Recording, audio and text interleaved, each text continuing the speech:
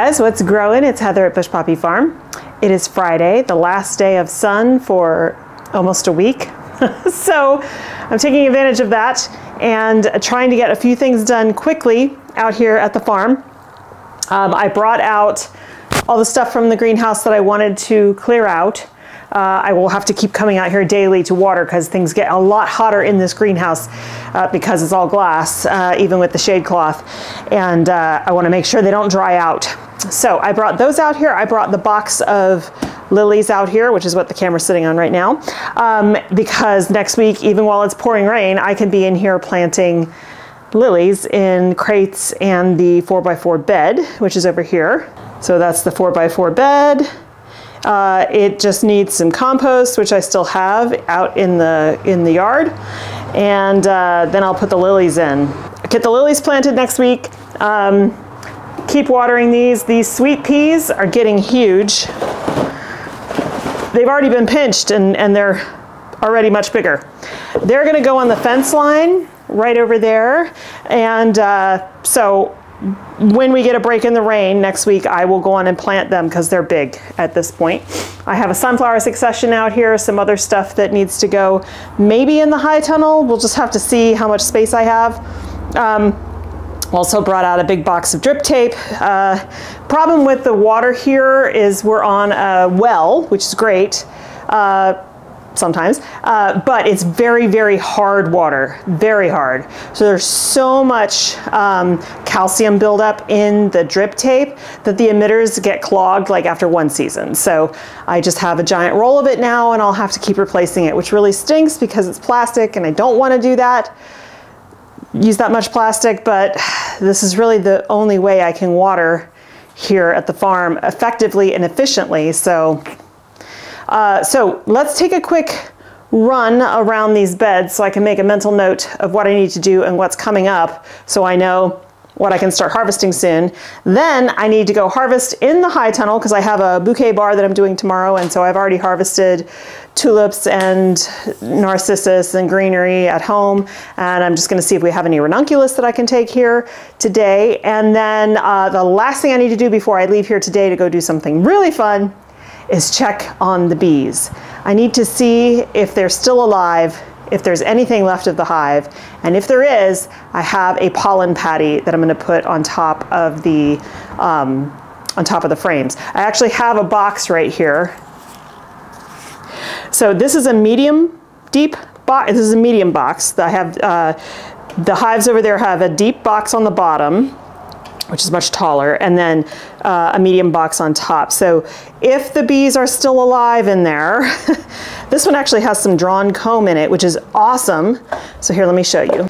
So you can put these frames completely empty into a box, or you can put what's called foundation. This is a plastic honeycomb shaped foundation that goes in here, and then you rub it with some beeswax to kind of entice the bees to start building comb. And then what they'll do is they will build out. Oh, it's so good to see some built out comb in here. So then what they'll do is they'll come in, and these are put together. So this is called burr comb. It's stuck to the bottom, and you want to scrape this off. Actually, this is just beeswax I can keep. Bring that home with me. And the older the wax is, the darker it is in color. Anyway, they will start to build comb. You see this raised area here?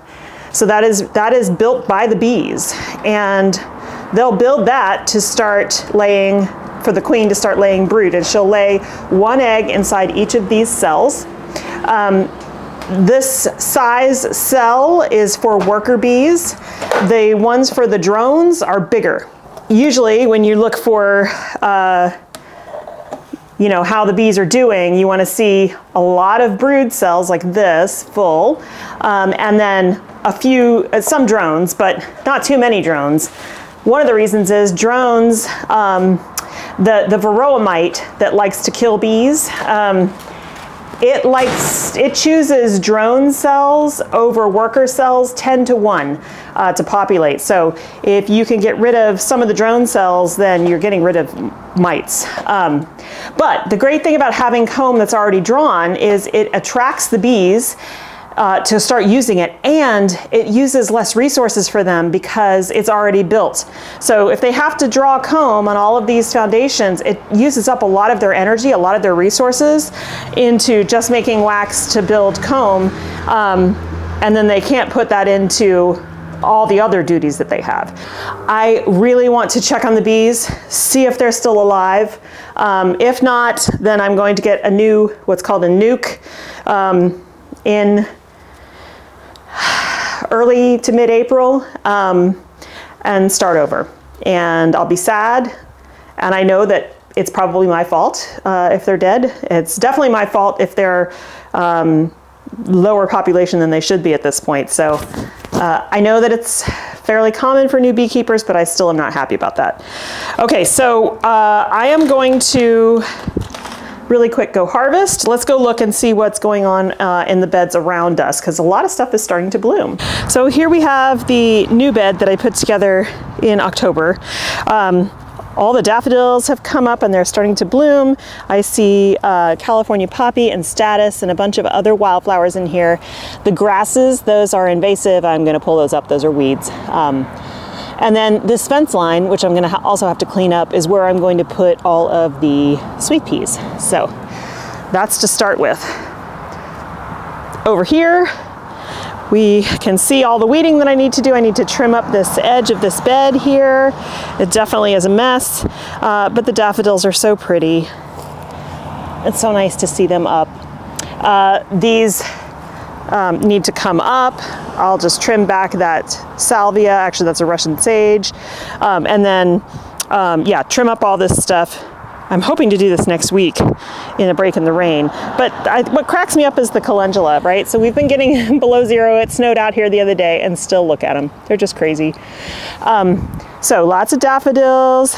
They do really look pretty. Those will be here permanently, and they will just multiply over time. This is a bunch of ranunculus that Griffin dropped off. They look pretty good. They're a little light in color, but I'm hoping being out in the sun will help them darken up a little bit. Still, this bed needs to be all cleaned out. I see lots of weeds that need to come up, but the daffodils are coming up, and that's great. Look at that giant hemlock. So that's a poison hemlock. That needs to come up. Yeah, borage looking wonderful. I don't see any bees on it either though, so that's kind of an indication right there. This is a,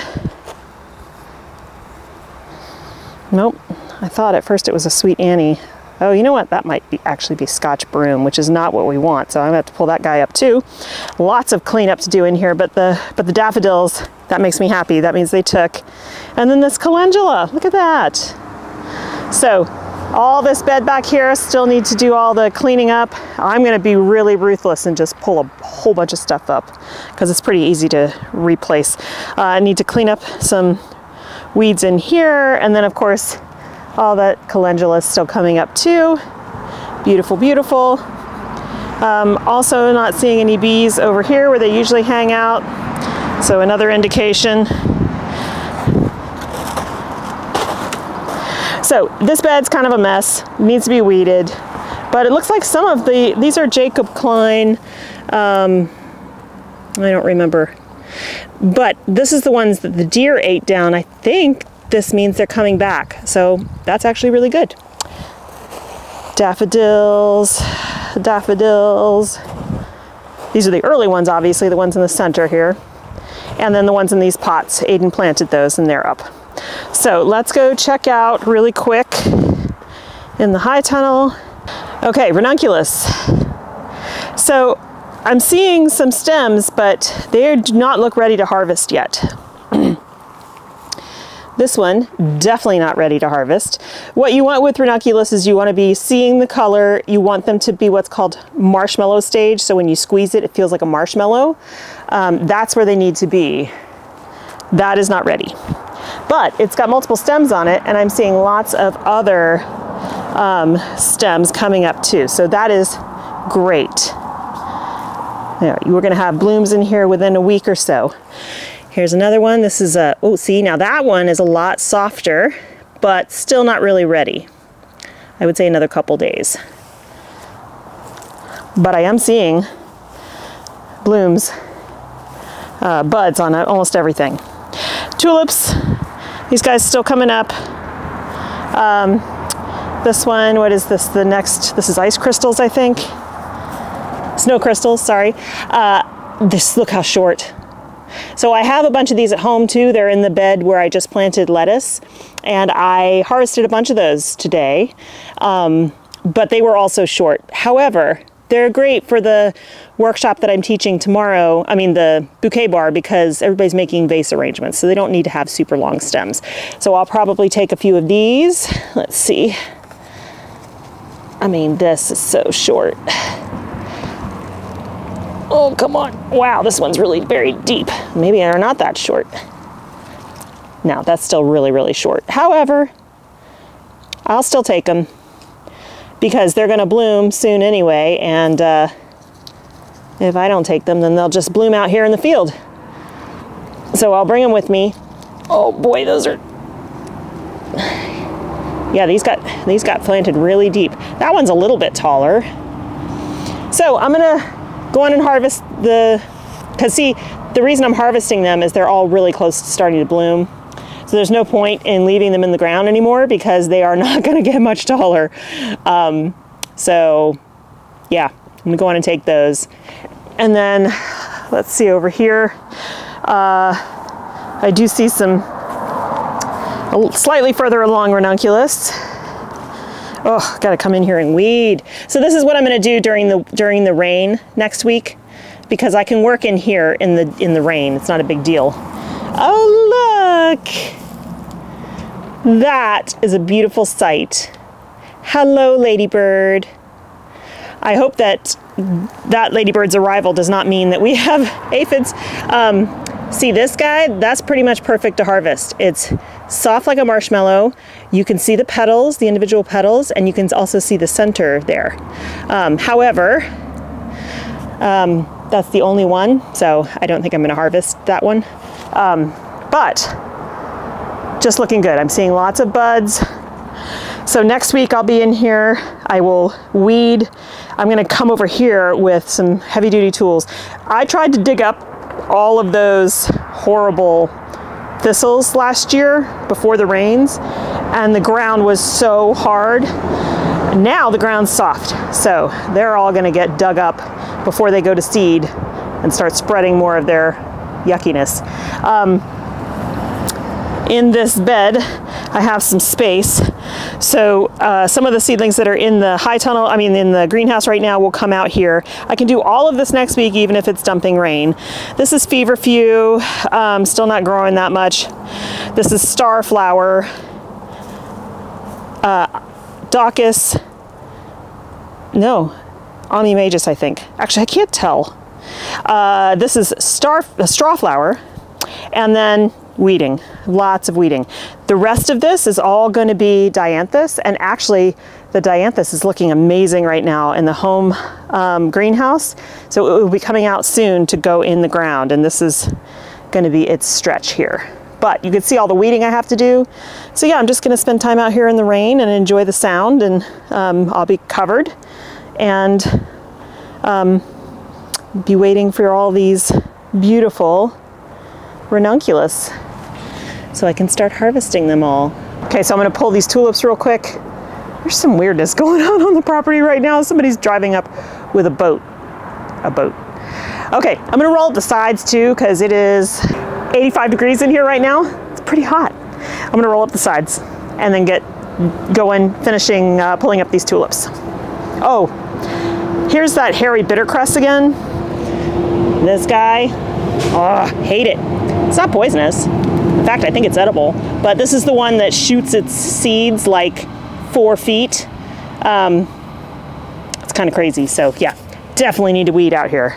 Well, unfortunately, all the bees are dead. Looks like a bunch of them actually drowned in the nectar sugar water solution that I left for them to give them food over the winter. So, and I actually have read that that is a problem with that particular type of feeder, but that's all I had. So yeah, that sucks. It really sucks. So I'm gonna have a lot of cleaning up to do. I have to take those boxes apart and you know, clean them all out keep as much of the comb as possible, but I probably need, these particular boxes are not painted. Usually bee boxes are painted. These are actually dipped in beeswax. So I think they're gonna need to be re-dipped because they definitely are weather beaten. But that will have to wait. So right now, I'm gonna take my dirty hands and we are going to go pick up the chicks. So what I've done is I actually have decided to set the brooder up in the greenhouse at home because my garage is really cold. Ambient air temperature in that garage hovers around 40 degrees Fahrenheit. And that's, even with a heat lamp, that's just asking for trouble. That's asking for dead chicks.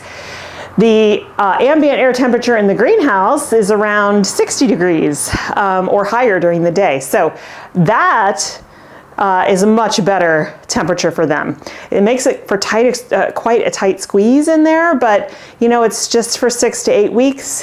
It'll be fine. I can walk around it, which is good. I was afraid it was going to block the entire walkway, but I do have space to walk around it.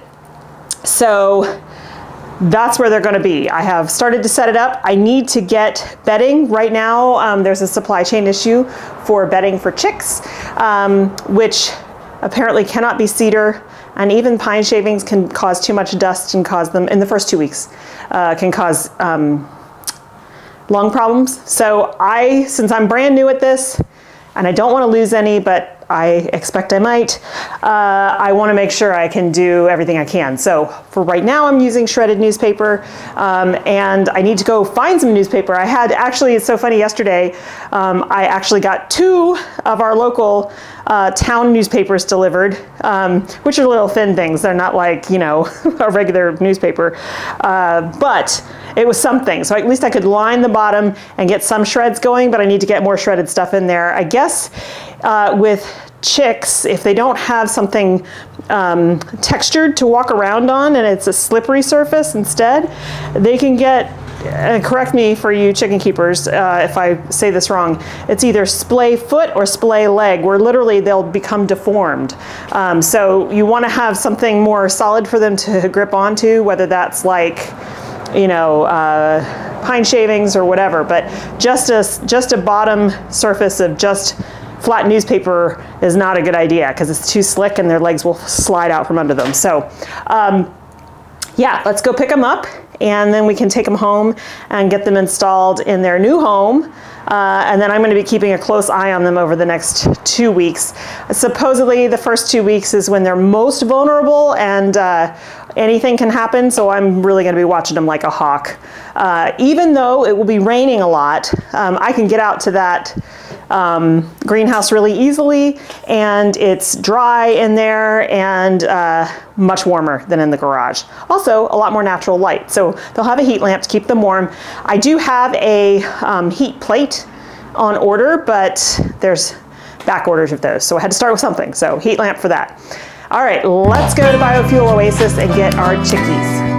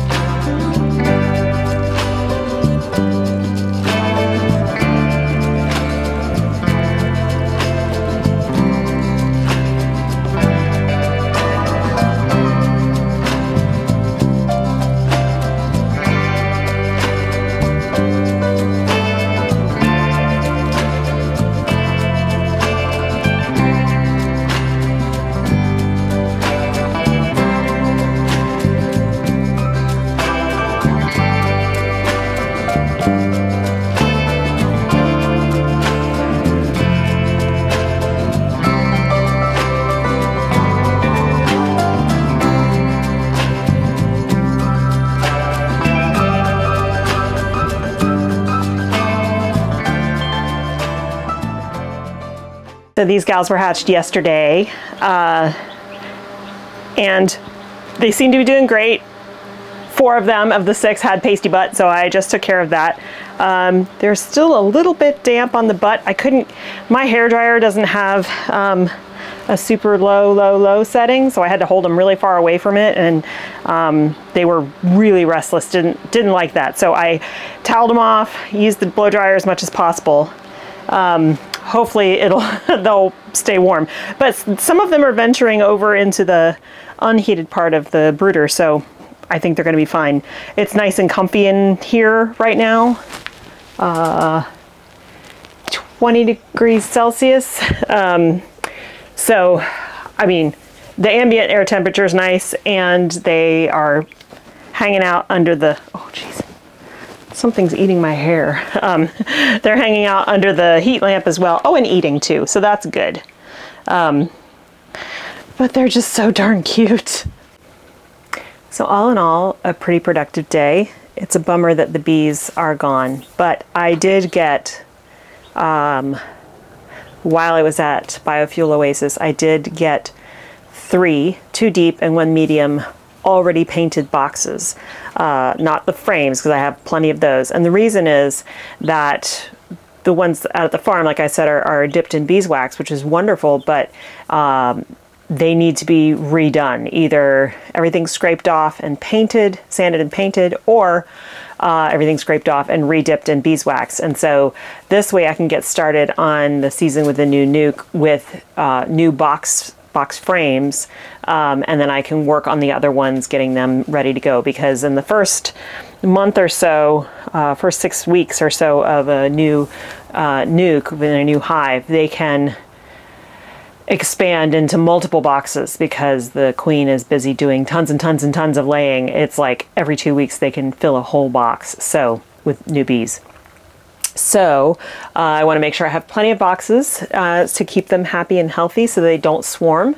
By adding new boxes, you can kind of prevent that because it gives them more space. One of the reasons bees swarm is that they run out of space for their queen to lay, and so then the decision is made, the queen's going to take half the hive and go somewhere else. And so what they do is they start, you can tell when they're going to swarm because they start creating what's called queen cells.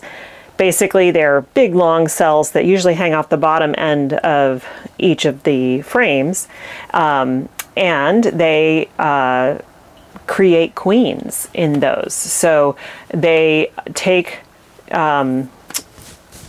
basically whatever queen hatches out first and is going to be the strongest one, she will then go around and kill all the other queen cells to make sure she has no competition. Then she'll go on her maiden flight. Is the only time a queen ever leaves the hive. 1 flight to go mate, and that's it for the rest of her life. And she will then stay in that hive unless they swarm off and split. She'll stay in that hive for the rest of her life laying eggs. Quite a life, huh? So all that being said, I want to make sure that I have plenty of space for the new hive, and I'm going to be much more diligent.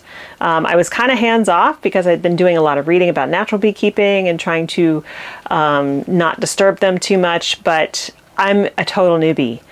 I need to learn more about them before I completely back off and let them have their reign. They were fine during the year. It was just they ran out of forage, and then the population got lower and lower. And I think based on what I saw in the hive, I think there just weren't enough bees to keep them warm. And when we've had so many cold temperatures, it didn't seem wet in there, so that's a good thing. So I think it was temperature, and there just weren't enough bees to keep them all warm, so they definitely couldn't grow any brood. But they didn't even eat the sugar that I left for them, so that means they were probably on their way out when I put that on there before the holidays. Well, you live and learn. So like chicks do, they get up, eat, drink, and then pass out and go to sleep. And look half dead, but then they get up and run around. So these guys are doing great. We'll check on them every day. Actually, I'm going to check on them a couple times a day. I want them to get really used to being handled by all of us, so that if I ever have a problem down the road when they need medical attention or whatever, that it's going to be easy because they're used to being handled. So all right, that's going to be it for me today. Thanks so much for joining me, you guys. We'll see you in the next video. Bye.